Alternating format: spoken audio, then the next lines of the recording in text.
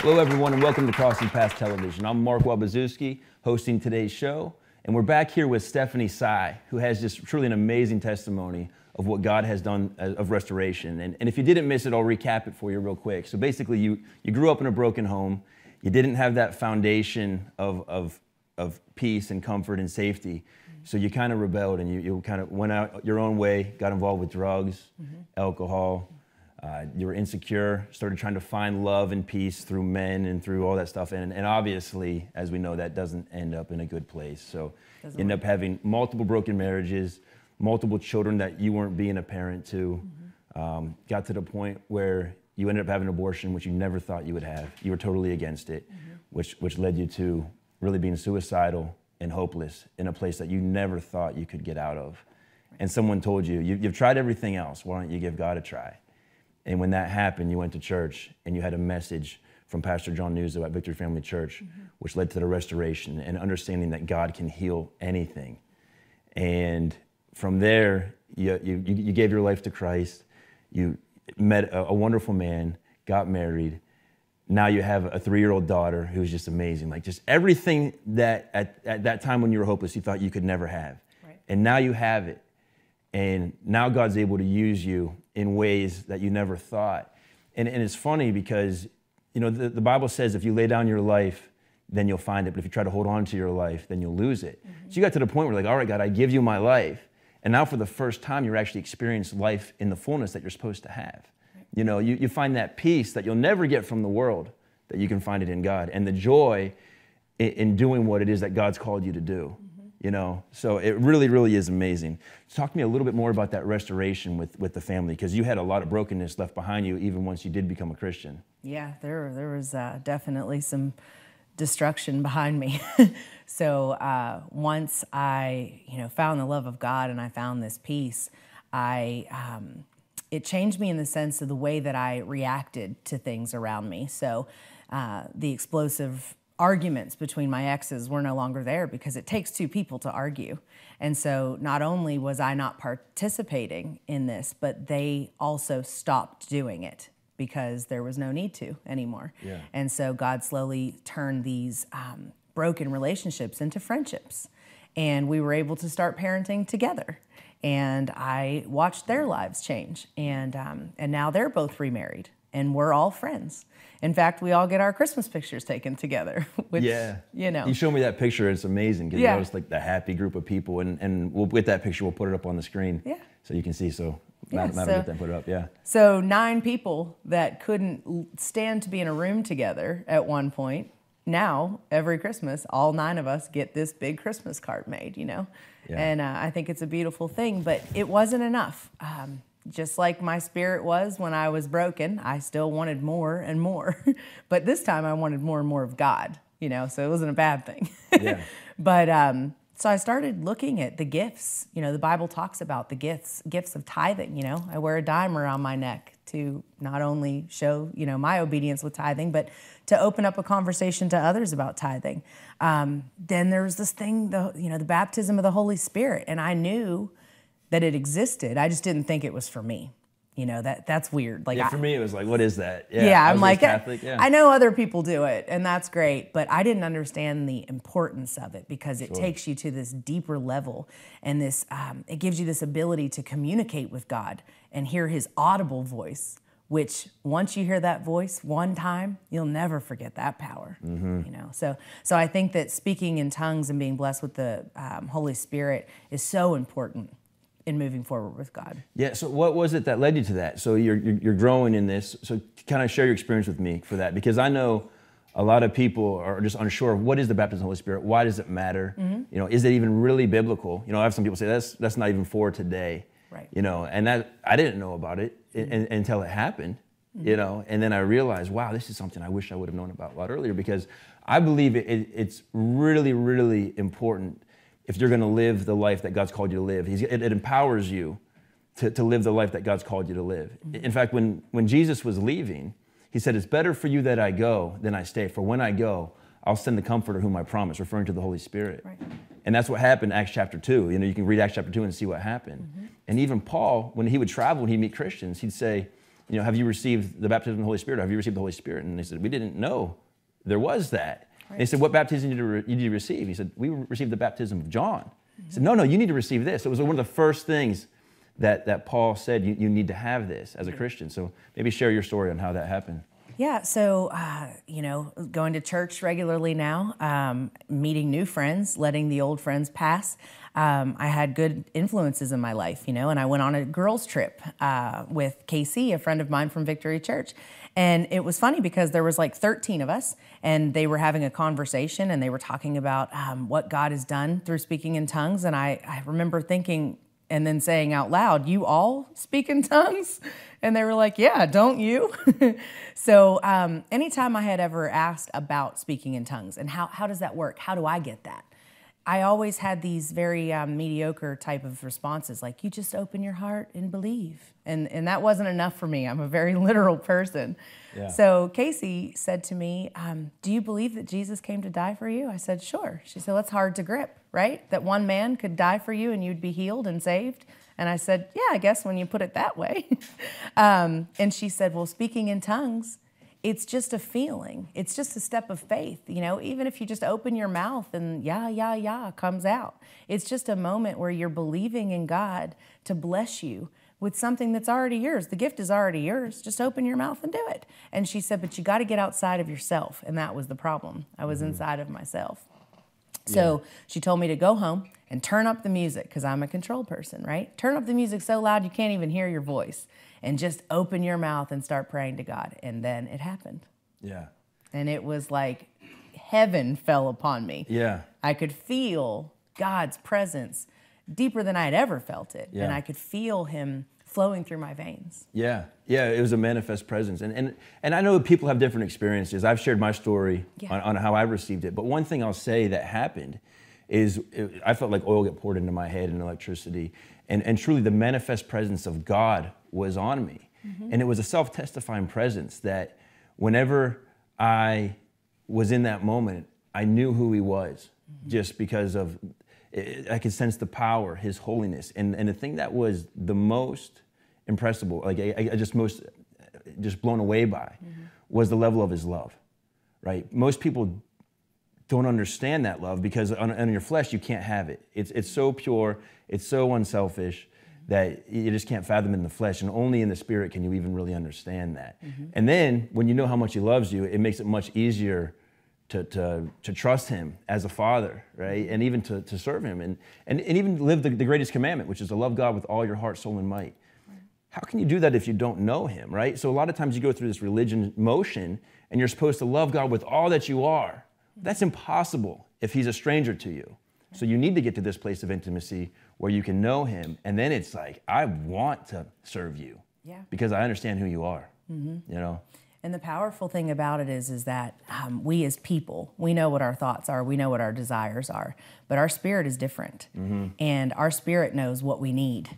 And when we speak in the spirit, sometimes we don't even know what we're asking for.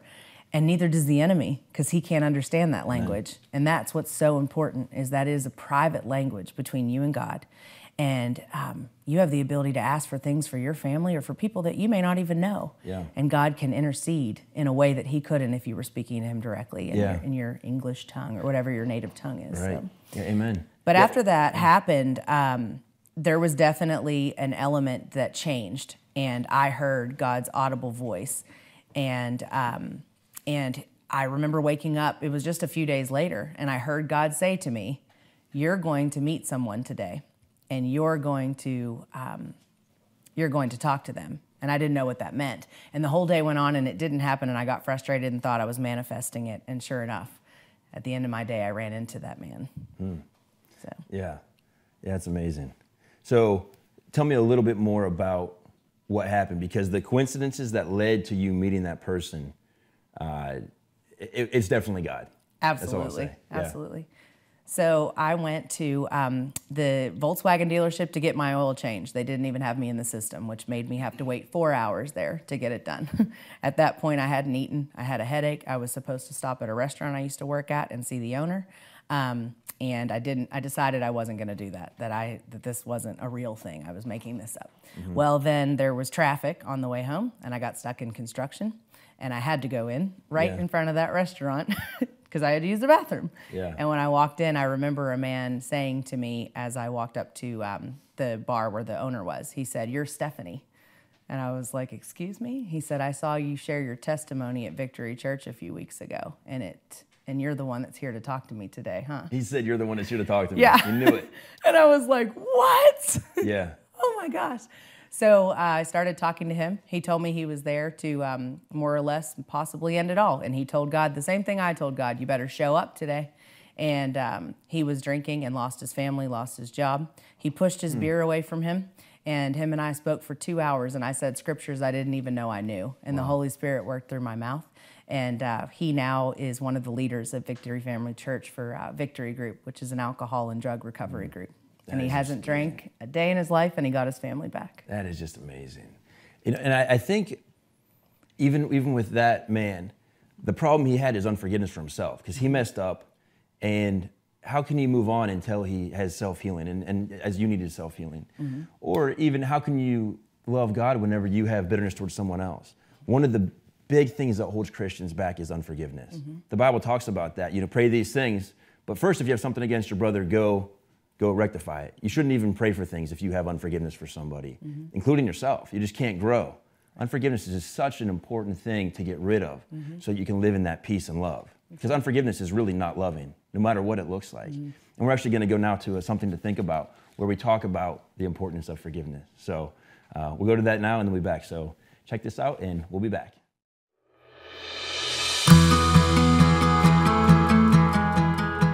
Today on Something to Think About, we're going to be talking about the importance of forgiveness. There are not too many subjects that I can think of that have broken up more relationships, caused more strife between family members, or really even just eat at someone's inner soul than forgiveness. I want to start off by reading from Colossians chapter 2, verse 12, that it talks about how we should forgive. As Christians, we're commanded to forgive. It says, "Therefore, as the elect of God, holy and beloved, put on tender mercies, kindness, humility, meekness, long-suffering, bearing with one another, forgiving one another. If anyone has a complaint against another, even as Christ forgave you, you also must do so." And that also relates to Matthew chapter 6, verse 14, 15. There it has the Lord's Prayer.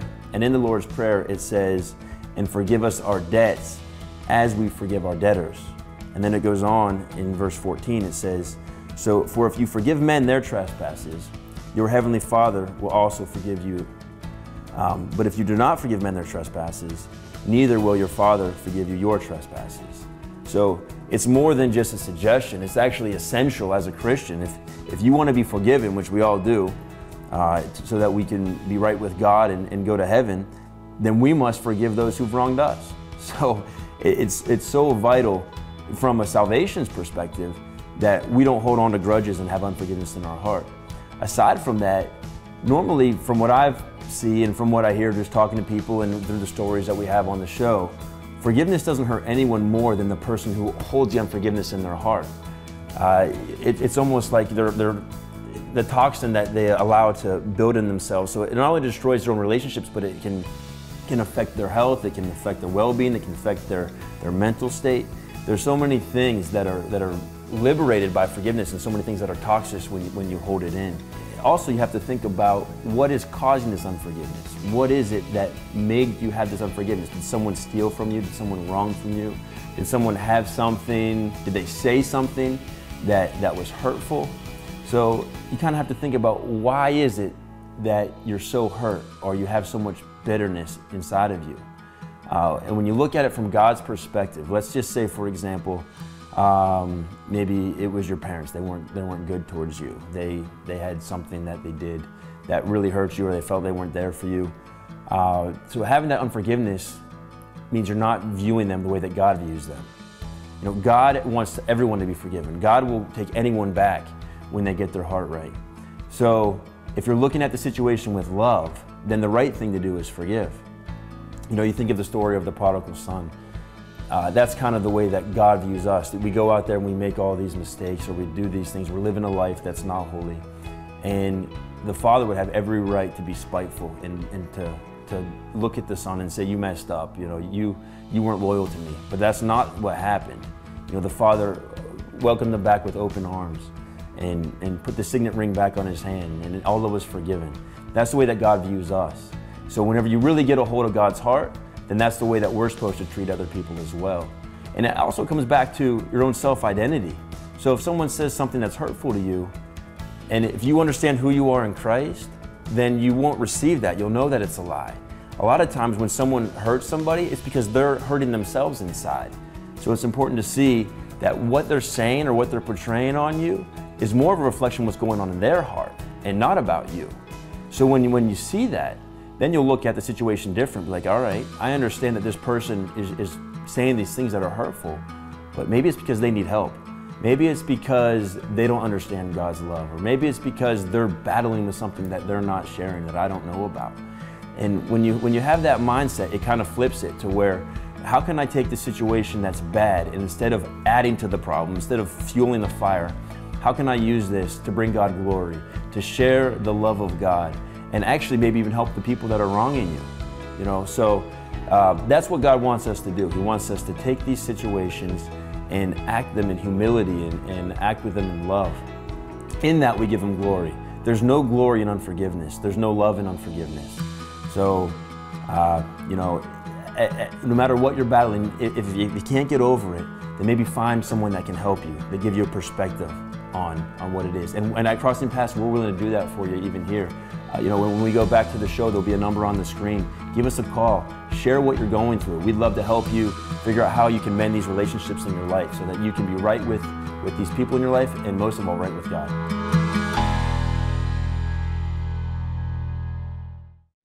Welcome back. We're back here with Stephanie Sye, and really unforgiveness for you had been something you had to get over on many levels and a lot of in yourself. And it was really pivotal to you getting restored and where you're at now. Mm-hmm. And what are some of the other things and people you've been able to touch now since then? So being able to forgive myself, I then was able to reach out to my second husband and ask him for his forgiveness. And we became friends on social media, which gave him a window into my new life, which ultimately had him reach out to me and say he wanted his life to look like mine. I started a ministry this year, and we meet once a week on Saturdays. And this past Saturday, he asked if he could come. And so we had it in our home. He came there. And not only were my husband and myself able to pray over him, but he asked God into his life. And so it's been beautiful to see what restoration looks like, just not only for me, but how it's touched lives around me, including an atheist. Yeah, because you do have your own ministry now. Mm-hmm. Tell me more about what the ministry looks like. It's called Unbranded. Because I feel like we all get to a place of hopefulness. Not all, but people that are living in this destructive pattern get to a place of hopefulness where they feel so branded by their past. I'm divorced. I've had an abortion. I've done drugs. I've failed. And those are brandings of the world. God can undo every single stitch of that. And so we meet weekly, and it's just an open place for God to move. One thing that I think a lot of us can relate to is when we're younger, we're going through breakups, you know. It's the first thing you do. You turn on the radio, you get that love song, you get that sad song, and it helps you through it, you know? And in church, you get to worship a little bit, but the meat of church is getting the word of God, right? So I wanted a place for people to be able to come and to just let God move through music and touch the heart, you know, which has now led me to putting an event together. I had a dream, and in the dream, I was standing in a field, and it was kind of like Maverick City, you know, and I had no shoes on. God said, I'm standing on holy ground. And it was just this magnificent place, and there were just people everywhere. And I knew it was the Holy Spirit because I don't say things like so many bodies, but there were so many bodies in this field. You're hearing this in the dream, like this voice, the voice of God. Yeah. And God woke me up. And in me being awake, laying in bed, I just kept hearing that. So many bodies, give me a place to be. So many bodies, give me a place to be. And so I started to try and figure out what that looks like, you know, and I found a place called Prayer Mountain, and it's the second highest spot in the county, and I knew right then that was the place because you could feel the wind move through your hair, and I just got a chill, and again, I was standing on that hill, and I heard the Spirit of God say, so many bodies. I said, how many people will come, God? He said, so many bodies. And you heard this while you went there. Yeah. It was like confirmation of the dream. So it was like, yeah. So there's another girl that I met recently, and she had said that she had somewhat the same vision. And, there's a lot of times where people will tell you things, but you wonder if it's true or not. But she had it all written down in a notebook. Oh, wow. And it was confirmation that we were both getting the same exact signals and the same, the words from God. And so we started to put this thing together, and we're going to host it this September on the 11th. It's open to anyone, and it's just going to be a place where God can move freely. We're going to have some testimonies there. I think it's important for people to understand that there is no place that you can put yourself into. There is no sin that you can do or live in that God can't take you out of. He's right there waiting for you to just look at him and ask him to rescue you. So that's what this place will be. Yeah. This will be an open place. Yeah, here's the flyer. She gave me a flyer. And Jesus Woodstock. Yeah. September 11th, 2021. Revival for Souls. And the idea is basically what, to have music, worship, and preaching? A little bit of preaching, more so testimony with scripture. Okay. We're going to have an artist there that's going to do the speed painting with Jesus and creation. And again, the main part is going to just be a long, spread out event where music is being played, a bonfire, where no one's elevated like a pastor in a church. Church is great. It's great, but God's not calling me to lead a church. He's calling me to put a place together, a Jesus Woodstock, right? Where anyone can be intrigued to come see what that looks like. Yeah. Even the most broken who wouldn't enter a church might come to a Jesus Woodstock. Yeah, and what's powerful is the scripture says that God will inhabit the praises of his people. Mm-hmm. So just by praising God, like literally the presence of God can fall and really move in ways that that couldn't happen otherwise. Yeah. Yeah. And I remember talking to you earlier, you said when you were a kid, you always wanted to go to Woodstock. Like, man, I wish I could have went to Woodstock, right? Yeah, what a thing to wish, right? Yeah. Yeah, I always said, man, I bet there was some good stuff at Woodstock, some fun times at Woodstock, and then when God put this on my heart, I heard the words, Jesus Woodstock, and I'm like, I can't call it that. No way. And then God kind of comforted me and reminded me that we live in a desensitized world where our children and us as people are being taught that there's no boundaries, there's no line you can cross that means anything, right? So Jesus Woodstock, God said, you've got to get their attention. Mm-hmm. You're okay. You can call it that because that's what it is. Yeah. In a way, it's almost maybe a restoration of morality because like back then you started to have the turning away from God and just live for yourself, live for pleasure, do whatever makes you happy. Mm-hmm. Don't worry about God. In fact, there is no God. Right? So this could be a way of like restoration of that, the beginning of a restoration back to the things of God, back to living the way that he's called us to live. Mm-hmm. And what's interesting is that movement was all kind of empowered by like no more oppression of the, the Bible and living away, under these rules as if like God is against you having fun, But really God gives us these rules as you've seen. You can try it the other way. Mm-hmm. And what's it lead to? Pain, destruction, suffering, loss, and then you turn it to God and what happens? Restoration, true peace that this world doesn't even understand, true love that this world doesn't even understand, and the abundant life that Jesus came to give us.